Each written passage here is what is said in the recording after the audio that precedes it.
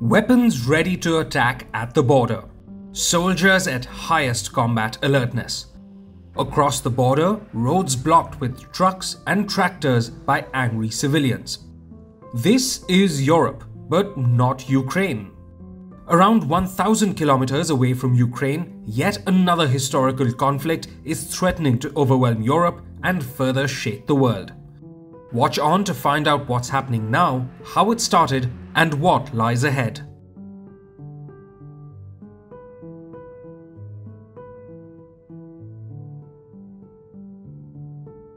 To understand what's happening in Kosovo now, let's first take a look at the events of the past few decades. Kosovo, an Albanian majority region, was a province of Serbia. Kosovo fought a guerrilla war against Serbian repression. This led to a war in 1998-99 in which NATO intervened to protect ethnic Albanians. Kosovo declared independence from Serbia in 2008, but Serbia doesn't recognize Kosovo as a separate nation. Ethnic Serbs, which form 5% of the Kosovar population, reject Pristina's authority. They defy the Kosovo government by not paying power bills and even fighting the police. The Serbs in Kosovo want an association of autonomous municipalities where the community is in majority. Serbia and Kosovo have agreed to negotiations sponsored by the European Union, but there has been no headway. Now, after days of rising tension, the situation in Kosovo and Serbia appears to be relaxing. One of the major sparks behind the recent flare-up was the arrest of a former policeman from the Serb community in Kosovo. He was held for allegedly assaulting police personnel. To resolve the tension, the ex-cop was released from jail on 29th December and put under house arrest. To protest the ex-cop's arrest, Serbs erected multiple roadblocks in North Kosovo, including on a key road from Serbia. On 28th December, the president of Serbia brokered the removal of the roadblocks.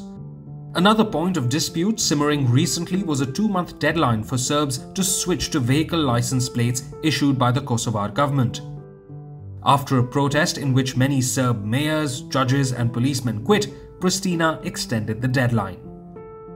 The reason why this tension is so alarming for the entire world is that NATO, the military alliance led by USA, and Russia have gotten involved in the conflict.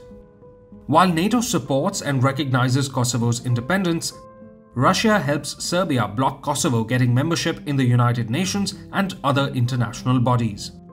NATO has deployed around 3,700 troops in Kosovo as peacekeepers. Russia sees NATO action in the region as transgression in its backyard. Moreover, the European Union has placed 200 EULEX special police officers in Kosovo. Meanwhile, other adversaries of the US like China also support Serbia and call Kosovo an autonomous province under Belgrade. The US and the European Union have appealed to Kosovo and Serbia to maintain peace. But what if the situation deteriorates? Europe is already reeling badly from the Russia-Ukraine war. Can it handle another active military conflict? One possibility is that if war breaks out, NATO may get involved like it did in 1998 and 99. Then Serbia's ally Russia may jump in to counter NATO. This direct confrontation between superpowers has the potential to turn into a wider, possibly nuclear war. On the economic front, a fresh Serbia-Kosovo war may drive up inflation, making food and energy costlier. It may also cause a major economic recession.